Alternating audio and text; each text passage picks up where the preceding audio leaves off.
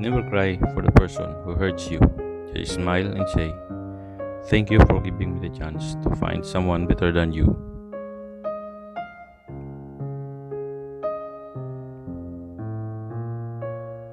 Never hate jealous people. They are jealous because they think you are better than them.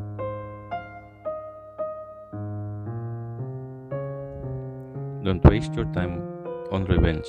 Those who hurt you will eventually face their own karma. Never tell anyone your plans. Show them your result instead.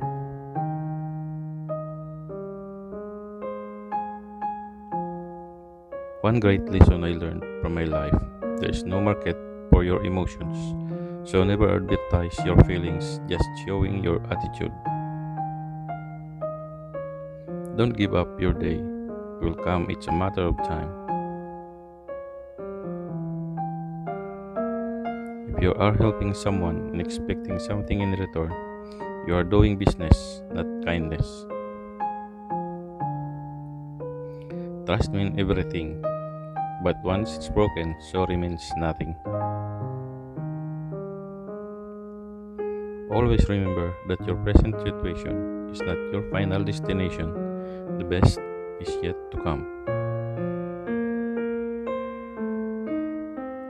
Never leave a true relation for few faults. Nobody is perfect, nobody is correct. And at the end of perfection is greater than perfection. Don't come to my funeral to show you how much you cared about me. Show me how you cared about me while I still alive. Never reply when you are angry. Never make a promise when you are happy. Never make a decision when you are sad.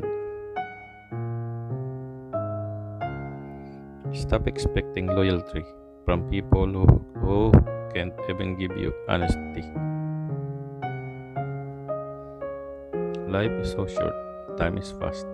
No replay, no rewind. So enjoy everything moment as it comes. Don't give up. The beginning is always the hardest. When you wish good for others, good things come back to you. This is the law of nature.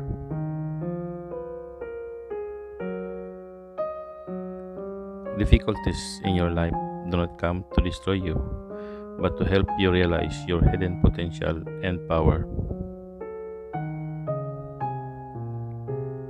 Life is beautiful. One day, 1 hour, and 1 minute will not come again in your entire life. Avoid fights, angriness, and speak lovely to every person. Every pain gives a lesson, and every lesson changes a person. If a drop of water falls in a lake, its density is lost. If it falls in lotus leaf, it shines like a pearl. The drop is the same, but the company matters. Never stop learning because life never stops teaching.